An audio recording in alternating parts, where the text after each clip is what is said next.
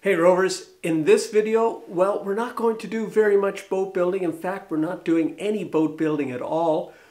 We are going to focus instead on Wave Rover's sail design, which I had termed the most controversial video yet. And the reason I'm calling it that is because there are so many opinions out there. Some of you have shared them with me already on what really a junk sail should look like and should act like. Well, I'm going to tell you about the choices I've made and the reasons behind them. And then in the second part of the video, there is an opportunity out there for someone who wants to make the trip across from North America to the Azores this summer. I'm calling it the Joshua Challenge, and we have a couple other boats that'll be making that trip with me. And there is a boat that will be available. I'll tell you more about that in the second half of the video. Well, let's crack on and head into Wave Rover University and talk about sail design. Do, do, do, do, do, do, do, do, do, do, do. Hey Rovers, welcome to Wave Rover University. Your regular professor couldn't be here, so you've got this guy who's going to try his best to explain about junk sails and the design that I've gone with out of the different possibilities. Okay, so I know a lot of you have very strong opinions when it comes to sail, that there's one right version and nothing else. Well, I don't really feel that way about anything really in life. I think there are many possibilities, but let's get stuck right in. There are two main types of junk sails. We have our flat cut sails, which have been around for, I don't know, about 2,000 years. And then more lately, we've gone with cambered sails. So let's take a look at what a cambered sail is. Well, if we could be above the mast and look down, this is the bow and the stern and the top of the mast, the cambered sail would look something like this. There would be a batten that would be running along this line right here that's parallel to the boat, and then this curved line would be the sail.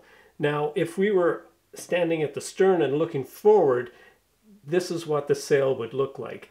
The little blue dots right here, here, and here, those would be the battens or the boom or the yard, you know, something that was rigid, and then the sail would billow out. But it would likely billow out in the center or somewhere in this area to create a foil. It would be tight at the beginning and the end of the sail, or let's say the luff and the leech of the sail. Okay, now this really demands that the load of the sail is being carried in compression all along the batten. So the batten has to be really quite rigid. So that's why you typically would see a carbon fiber tube or an aluminum tube, something that isn't going to give, and if it's the right size and dimensions, it's not going to collapse under the load. So in theory, this is how a cambered sail works. Now in reality, it's a whole lot more complex to try to get this efficient shape, and it takes a certain amount of experimenting and a certain amount of tweaking in order to get that. Now when you get this right, you should have a sail that will perform better in light airs, and including to windward, than you would have with a flat cut sail. But when the wind gets up a little bit, say to about 10 knots, then both sails will be performing about the same. Perhaps the flat cut sail will be doing better at that point. So let's take a look at what flat sails are, what differentiates them from the cambered sails. And I might as well say it right now. I'll be taking a flat cut sail on the circumnavigation. So what is a flat cut sail and why am I going this route? Okay, so here's our flat cut sail in light airs. You can see it's just a straight line. We're looking down, of course, on the mast. And then if we were at the stern looking forward, this is what it would look like. The battens would be running fore and aft, and then the sailcloth would be just stretched in between them. But when we get, say, 7 knots plus of wind, then what we have is a sail that takes a nice shape, and we get good drive from that. Now, how is that possible? How is it possible that you have a flat cut sail and then it looks like this? Well, it all comes down to the battens. Now let's head out to the shop and I'll show you what I mean. Now, in order to get that flexibility that we need in a flat cut sail, we need the battens to be able to take a shape. So in this case, this is one of the battens that I'll be putting in the sail. There'll be 6 in total. And I had to put a scarf joint right here because I could only get 8-foot lengths. Now, I'll just show you how much flexibility is in this.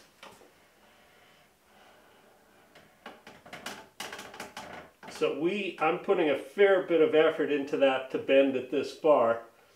And, you know, I can just feel from experience that there is no stress being felt in this wood. So it's because of that. Now this is ash, as I said, and ash, one of the main characteristics of ash wood is that it can take terrific bends and not break. It's one of its characteristics. So it's a terrific wood in that sense, but it's not the only one. If you go into Practical Junk Rig, they will give a list of different woods that would work in the same, you know, to get the same characteristics. So that's how we get sail shape with a flat cut sail. So I believe I've answered the what is a flat cut sail and how does it work. Now, why am I going with it? Well, the reason I'm going with it, I might have to just back up a tiny bit here. It's because the whole Wave Rover 650, that's my baby. You know, it's been my baby since inception. I've been thinking about this for years. I've been trying to simplify these ideas and make them work. And when I had a nice clear picture in my head, that's when I started the partnership with Andy Dyes, who's the naval architect.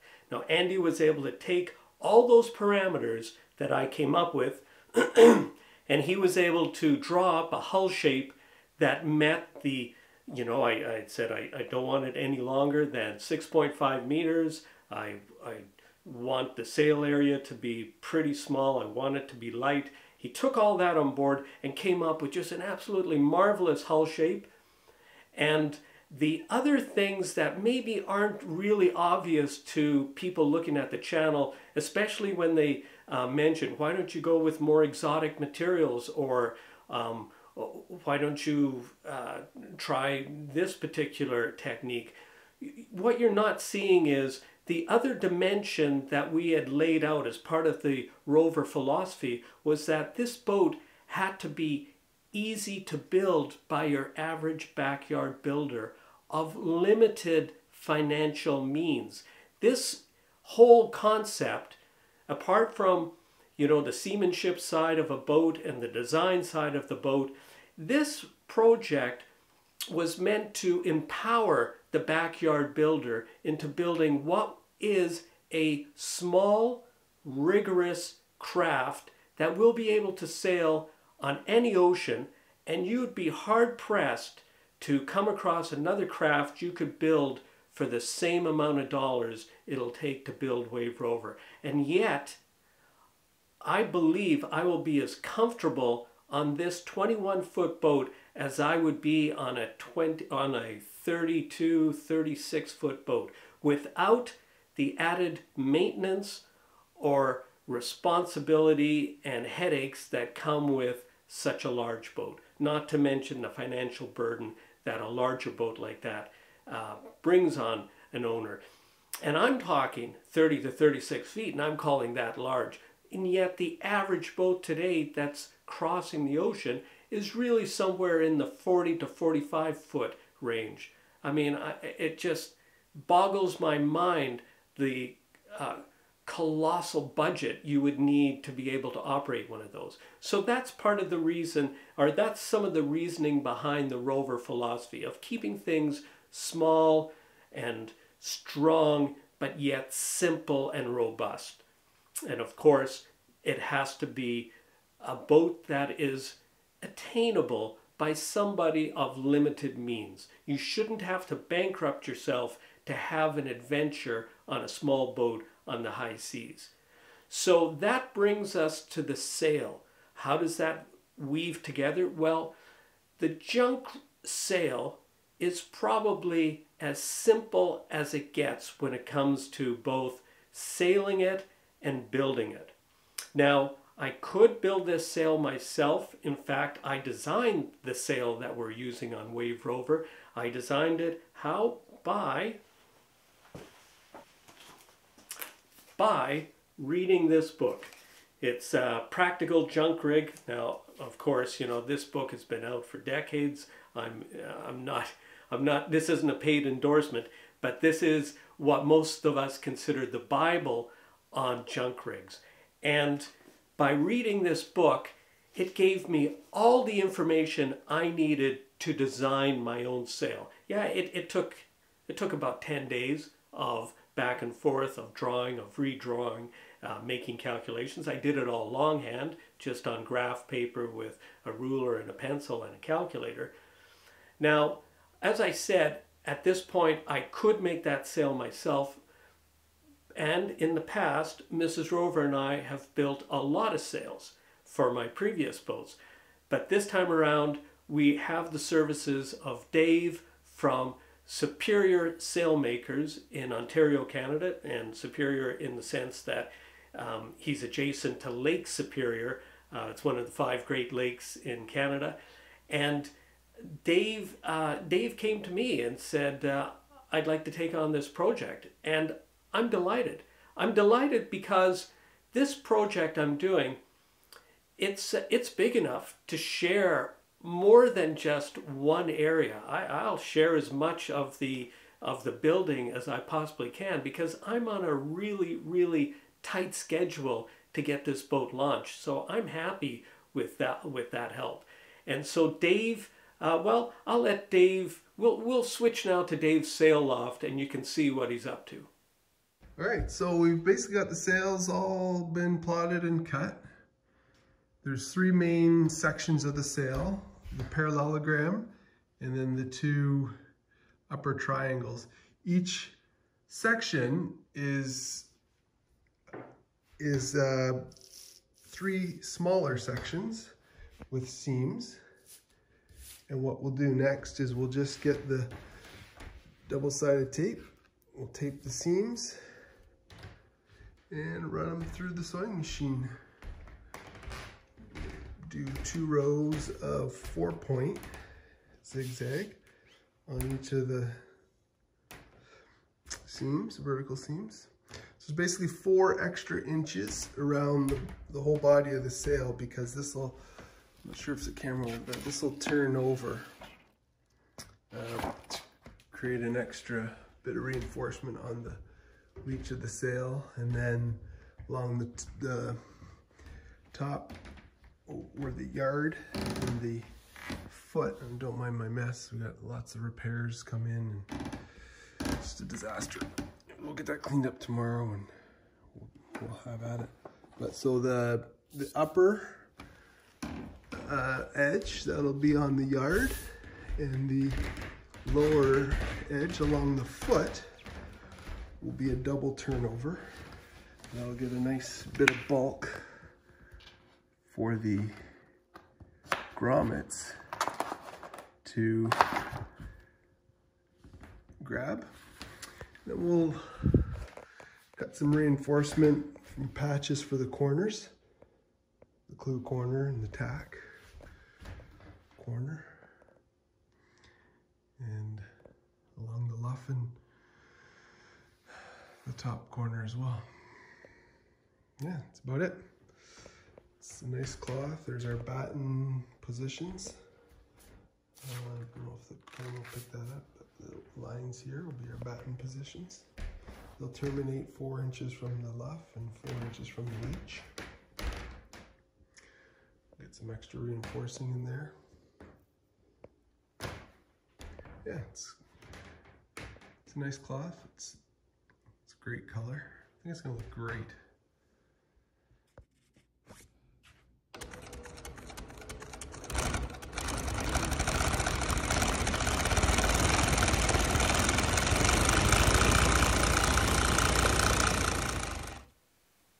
So this summer I'll be starting the circumnavigation, and I'll be leaving from Prince Edward Island, where I live, and I'll be traversing the North Atlantic. Now the North Atlantic is known at that time of the year in these latitudes of having westerlies.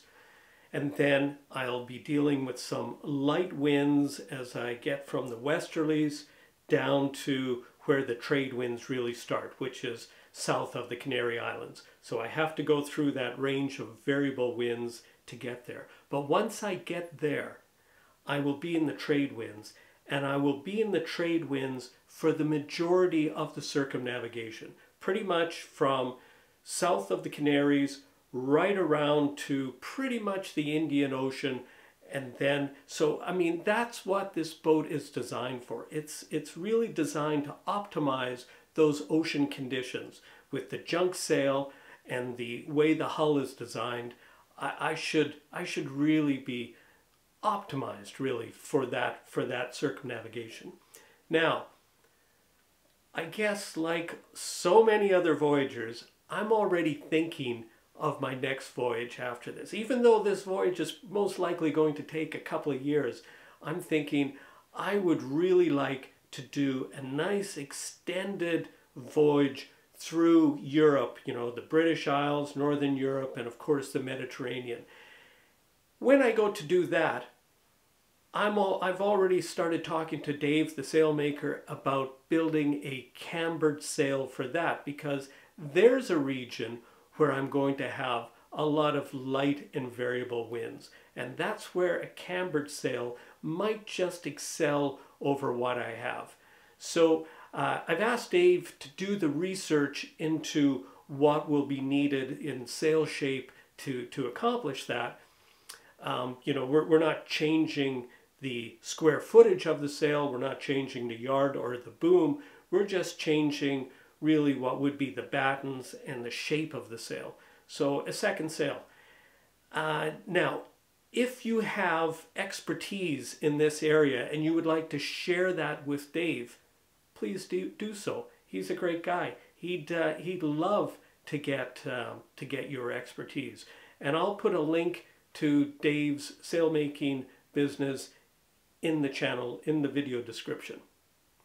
Now you've had, in a nutshell, what kind of sail I'll be getting for Wave Rover, why I've done that, and a nice little smattering of Wave Rover philosophy.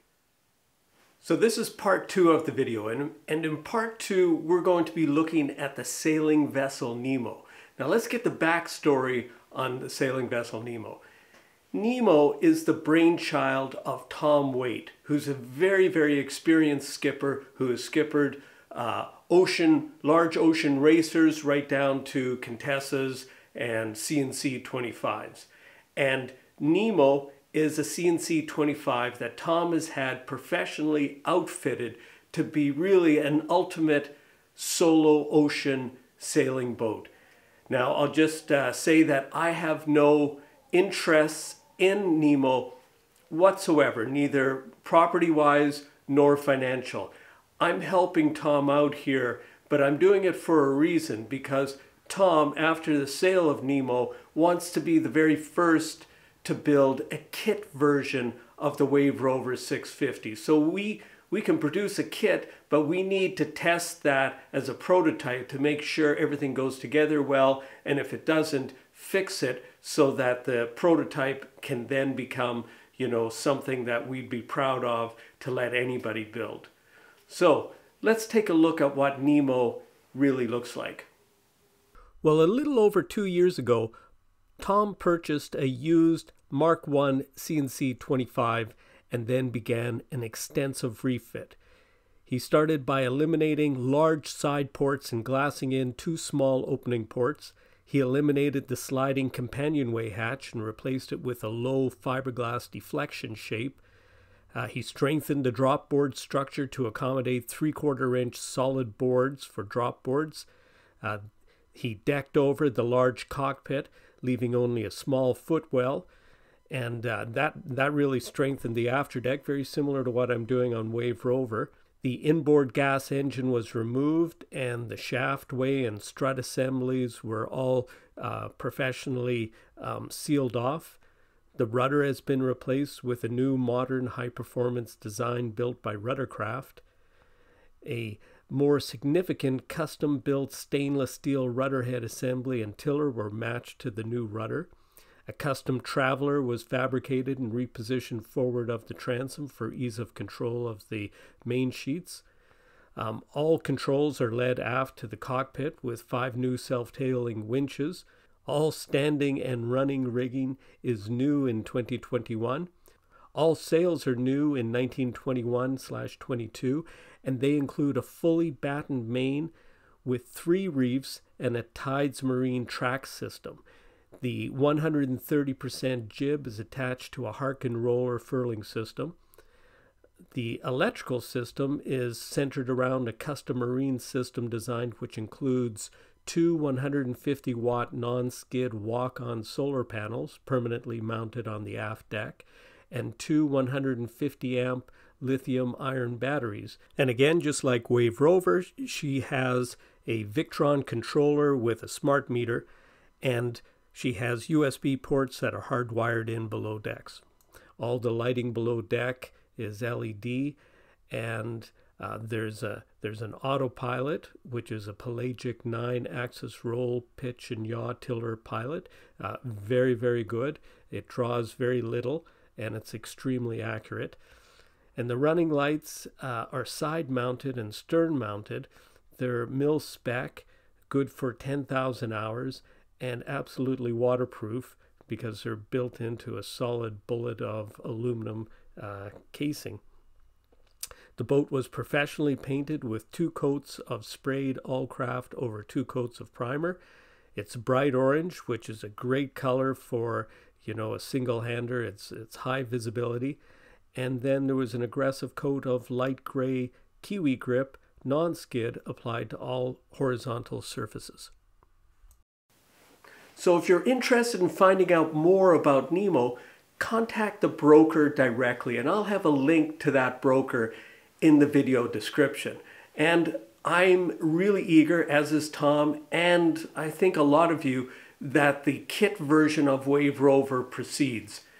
Now, next week, it's back to building Wave Rover. I have a lot to do. Time to crack on. I'd like to take a moment to honor the Wave Rover benefactors. So what is a benefactor? Well, these folks have made a contribution of $100 US or more to the project, and their names will be affixed to a bulkhead inside Wave Rover and will be traveling with me on our circumnavigation. Now, these donations truly are much appreciated. Well, the Wave Rover patrons, with their pledges of support, really do make the creation of these videos possible. Now, if you'd like to know more about Wave Rover's patron page and benefactors bulkhead, I have links to both those pages in the video description.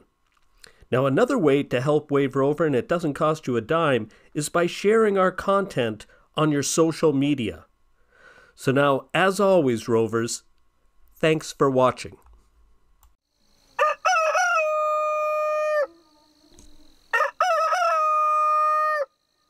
Give us one more.